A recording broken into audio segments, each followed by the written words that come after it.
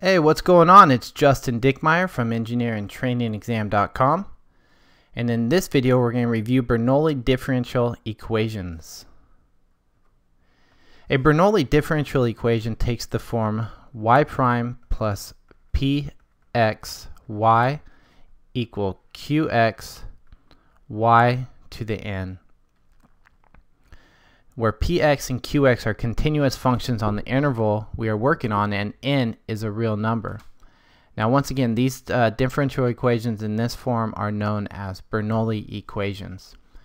Now, the thing to notice about Bernoulli equations is this n right here. If n is equal to 0, or if n is equal to 1, then the equation is a simple linear differential equation, and we already know how to solve those types of equations. So in this review, we'll stick to equations that where n is not equal to 0 or 1.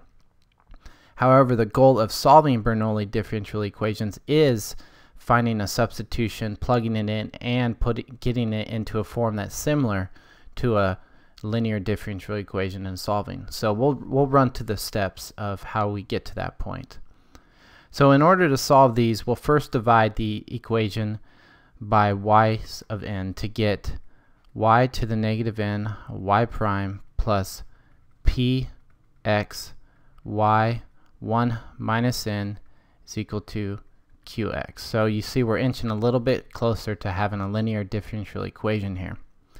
Now the next step is to use the substitution of the term, whatever term is connected to the px term in our equation. So we're going to pull this out as our substitution and denote that as v. So y1 minus n. Now once we differentiate this will lead, and plug it back in, this will lead to a differential equation that we can then solve.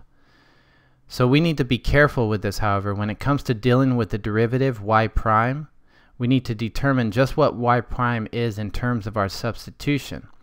This is easier to do than it might at first look to be. All that we need to do is differentiate both sides of our substitution with respect to x.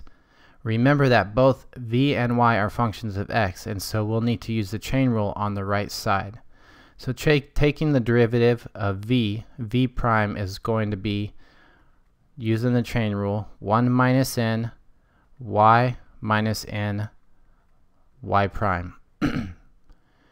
So these are our new substituted values that we are going to now convert our original equation into terms of v. So let's just plug these substitute values back in to this equation, and we get 1 divided by 1 minus n v prime plus px v is equal to qx.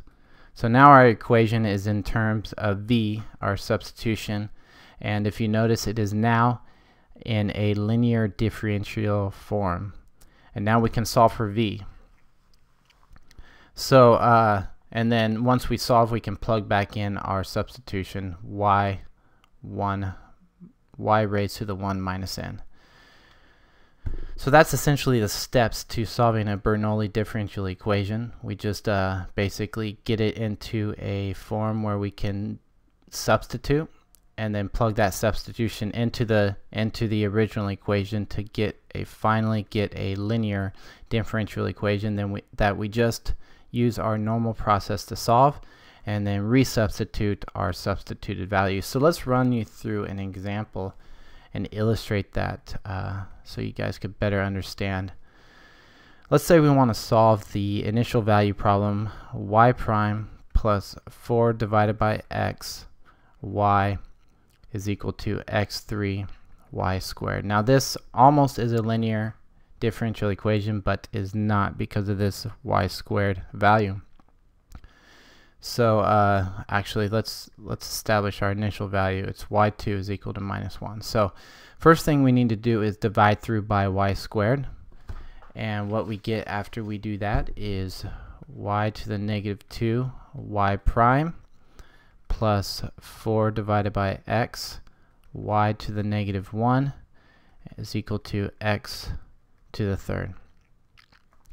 So now we need to define our substitution, which this is 4 divided by x is px, so our substitution is going to be y to the negative 1. So pulling that term to the side, v is equal to y to the negative 1. Differentiating that, v prime is equal to negative y to the negative 2 y prime. And now plugging these values back in to our original equation, and we get negative v prime plus 4 divided by x v is equal to x to the third.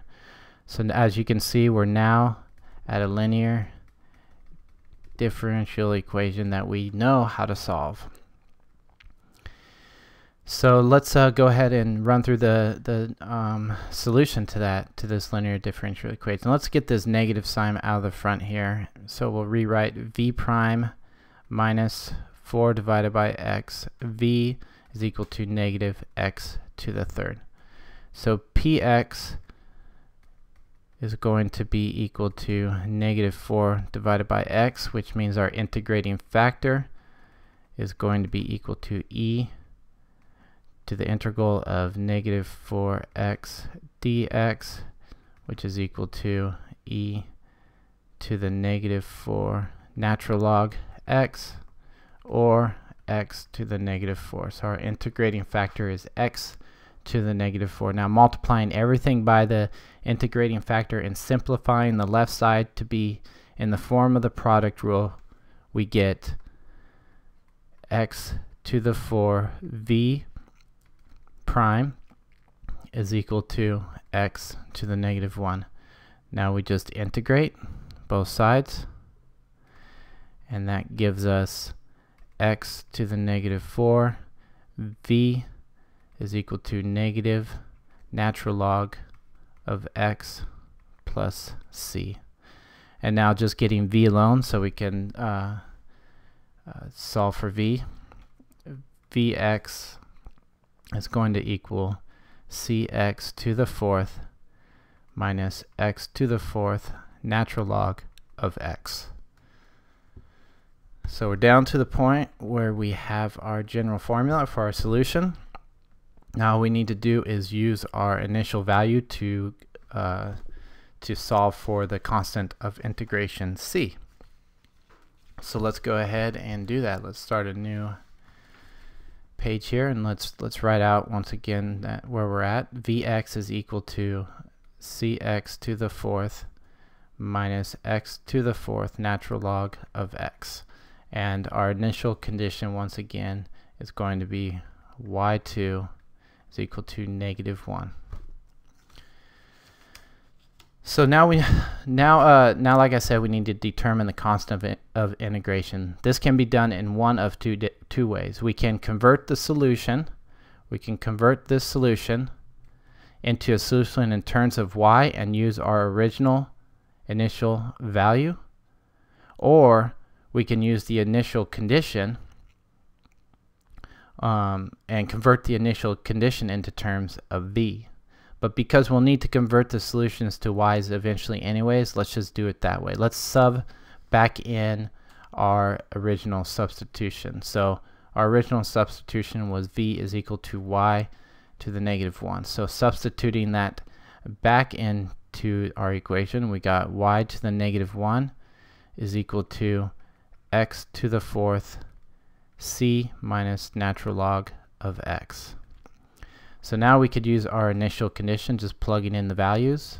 Negative 1 to the negative 1 is equal to 2 to the 4th c minus natural log of 2, which calculating that out, we find that c is equal to natural log of 2 minus 1 over 16.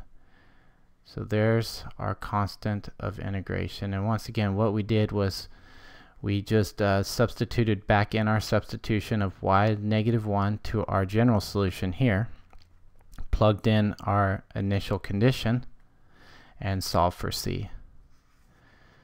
So now we can just plug c back into our equation right here and solve for y and just get y alone. So we have our particular solution. and we got yx is equal to negative 16. This is after simplification, of course. Negative 16 x to the fourth 1 plus 16 natural log of x divided by 2. And that will be our solution of this Bernoulli equation. So let's run through another example. Let's reinforce this with one last example. We won't run through as much detail. I think you guys got the process down, probably fairly easy. But once again, essentially in a nutshell, we're working this non-linear differential equation into a linear differential equation by using substitution, resubstituting, and using the initial value to finally solve for our final solution. So let's say we have the Bernoulli equation y prime is equal to 5y plus e to the negative 2x y to the negative 2.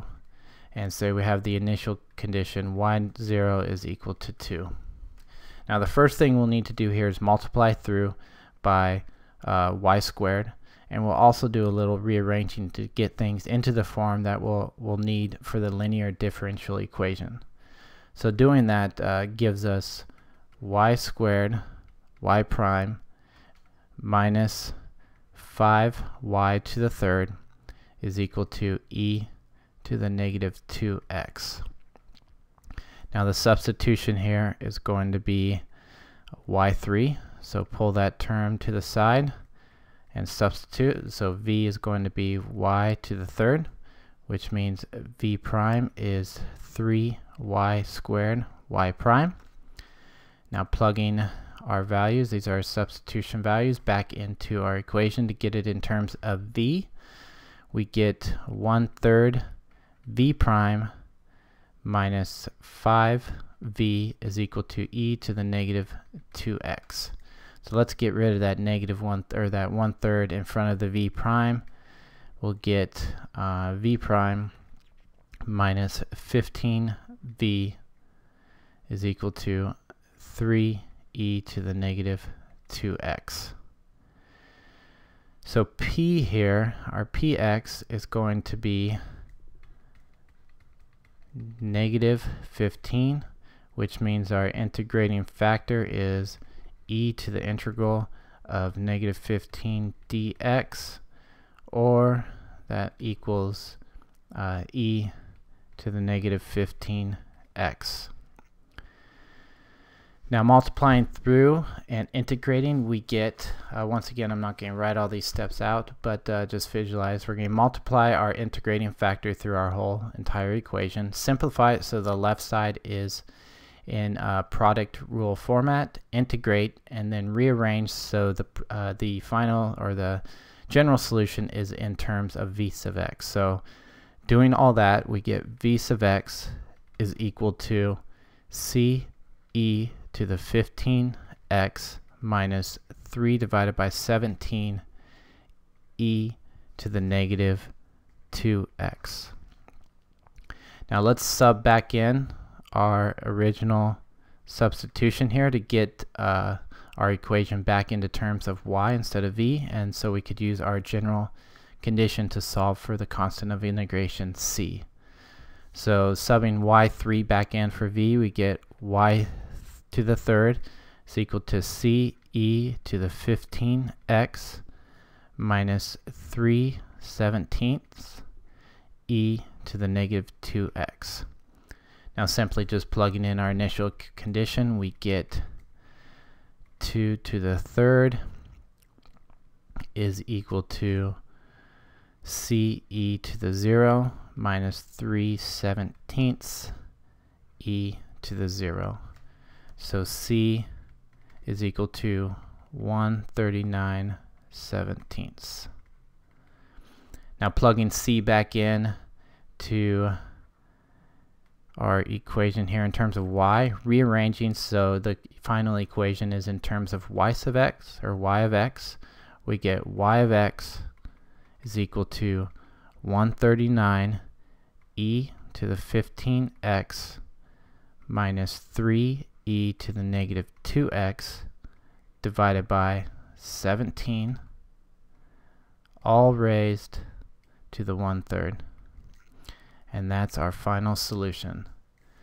So that's all I got for you guys today. Quick review of Bernoulli differential equations. If you have any questions, hop on over to engineeringtrainingexam.com or jump on over there and check out some more review material, bunch more videos to get you guys on your way to dominating this exam. It's my goal, it's my vision. So if I can help in any way, just let me know. So until next time, we'll be talking soon. Take care. Bye.